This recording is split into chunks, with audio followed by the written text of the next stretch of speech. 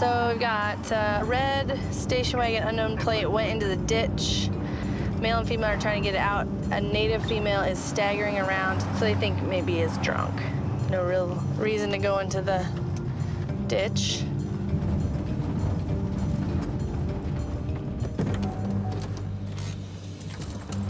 Hello. Hello. You talked to these guys yet, Mike? How's it going? It's going good. What's happening?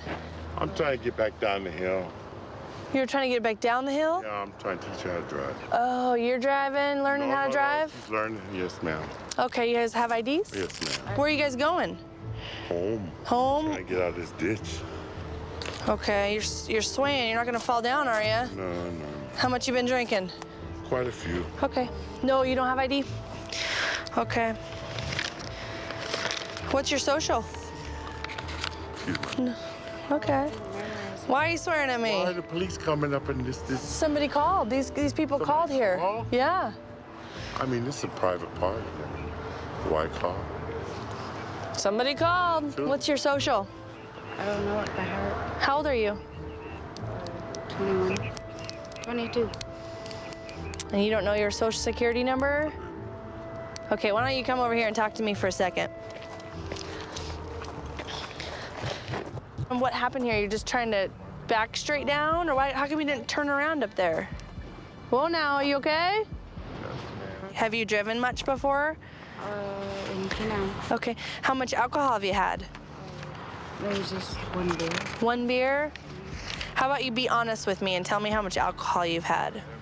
Just one beer last night. One beer last night?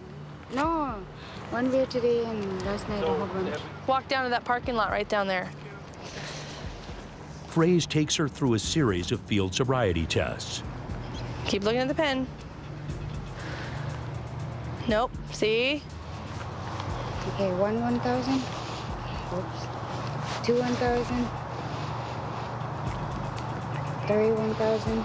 Okay, stop. All right, go ahead and put your hands behind your back for me. Why? Because you're under arrest for operating under the influence.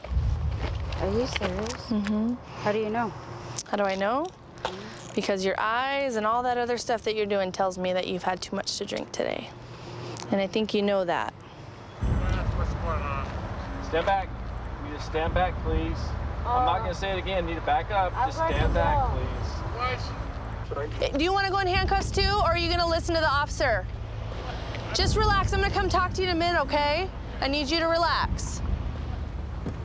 In hopes of helping his friend's case, the man pleads ignorance on Alaska's driving laws. She is driving drunk today, so. She's not driving, she's learning. Yeah, I know, but you can't even learn drunk. You have to learn sober, yeah. Doesn't that make sense to you? I'm not sober, I know. but I'm 18 and older. But he's got his own troubles. Yeah, I'm supposed to be picking up a friend from her. But you don't have a driver's license. Yes, I do. No, you don't. It's expired in 2009. Correct. I mean, I'm not fighting with you, but you got me. I know. Correct. I know all these things. You should have been sober. She should have been sober. I mean, she backed down, but she backed down into a ditch. She not funny. Well, there's not a mirror up there for her to use. Well, there was one at one time. Not today. Today. Where's that rearview mirror? That's why no mirrors anywhere. Poor girl can't learn to drive without any mirrors. Oh, that's true. That's true. Drinking and no mirrors. She wasn't drinking in the car. Well, you know what I mean. She's drunk. I mean, She's not as drunk as you, but she's drunk. that's what I'm saying. Why don't you let her go and then take me? Because you weren't driving. What should I take you for? Just being drunk and silly? No, we're driving. So the car magically got here? Could be. Maybe. Just saying. All right.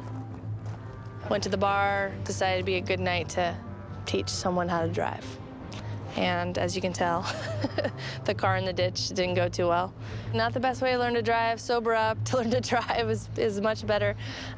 Both the teacher and the student should be sober.